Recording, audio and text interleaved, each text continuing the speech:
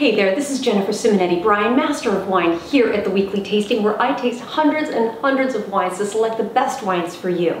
And this week we've got Eponymous. These are three beautifully big, bold red wines that you are going to love. So let's go through them. The first wine we have in the pack is a Cabernet Franc. This Cabernet Franc comes from Sonoma, not Napa, but it comes from the Sonoma side of Mount Veeder. And Mount Veeder separates Napa from Sonoma on the southern part of the Napa Valley. And Cabernet Franc is the father of Cabernet Sauvignon. Now this wine is almost all Cabernet Franc, but it does have a little bit of Cabernet Sauvignon in it to kind of beef it up a little bit. What I've noticed about wines from Sonoma, and this is probably because of the cooling influence you get from the Pacific in Sonoma, it has a perfume to it. Wines from Sonoma definitely, especially rich ones like this, have a perfume to it. What do I mean by that? I noticed more of a floral lift to the wine, as well as a violet kind of tone, a violet aroma to the wine, and that's what I get in this Cabernet Franc. Cabernet Franc is very, in terms of fruit, it's like blackberry, black cherry, and black currant.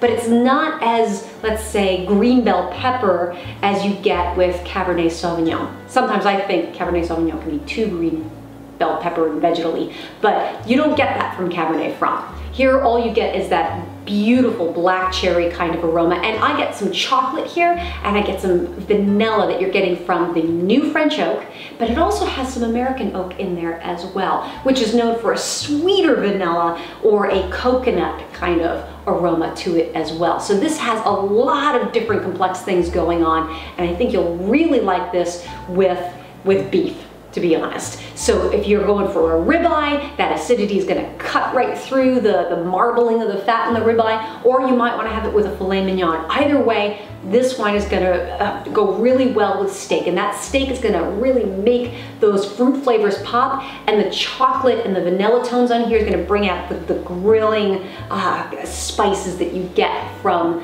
that steak. The second wine we have in this pack is a Syrah, otherwise known as Shiraz. I love Syrah. And in the Napa Valley, where this is from, you're gonna get, it's a big boy. Yeah, it's a much more muscular type of wine than what you see in Santa Barbara, let's say. You get a higher level of alcohol because that sunshine and really gets into the Napa Valley, and Syrah is kind of a beach bunny kind of grape here. And what I know about Syrah is I love its delicious raspberry aromas and flavors, and in the Napa Valley that really comes out. You get a lot of that raspberry tones.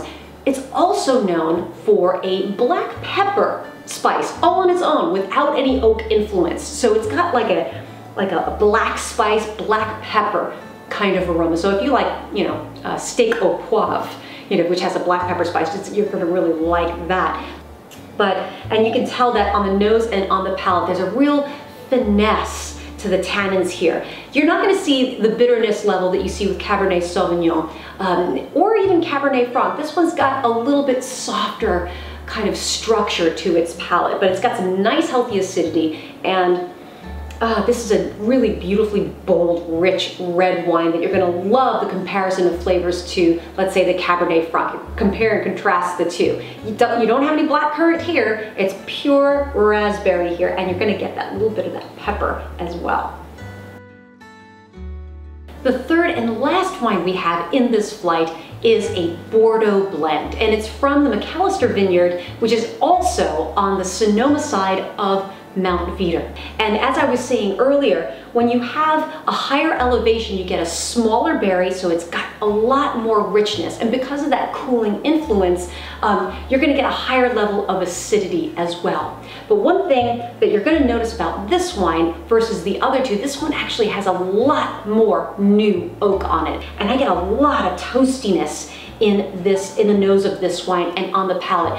It presents itself as almost like cigar-like, if you like the smell of a good cigar, or really dark chocolate in terms of structure on the palate. So this is also another big boy. This is even bigger than the Syrah. So this is the biggest wine I feel in the flight, and you're gonna really enjoy this if you're a big, bold, rich red wine lover.